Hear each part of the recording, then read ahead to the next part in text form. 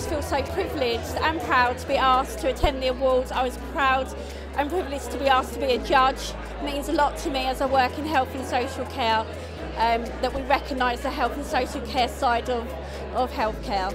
I'm really looking forward to hearing all the awards and what people have been up to. I think it's really exciting to see things that are happening in the NHS and in nursing. We want to celebrate the job that nurses do and that our members are involved in.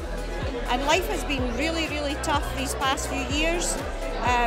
And despite all of that, I can still count on many, many moments where I've thought that I've made a difference to someone's lives. And if you have that care and compassion and you feel that you want to be a nurse, then go for it. It is genuinely my absolute honour and privilege to be in all of your company tonight. We've just had such massive engagement from everybody, and it was a collaborative approach between our trust and the Walton Centre, and everyone here has played a big part in that, and we just couldn't be prouder because we're just so proud. We work with some of the most vulnerable people in society, and to just have this award is just absolutely amazing. I can't believe it. I feel so privileged to be in a position where we can help families living with allergic diseases, and we're incredibly grateful to our allergy team who have supported us in our work.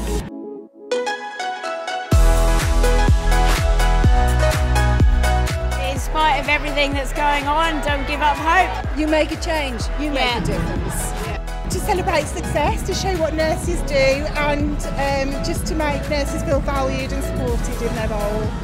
I think it's really important because people start purchasing the nursing times right the way from when they're a student, but this is a way of celebrating and actually showcasing that everyone can achieve, which I think is really, really important, so that everyone's small achievements can be celebrated globally. I don't think it's about helping me, I think it's just about championing children's nurses.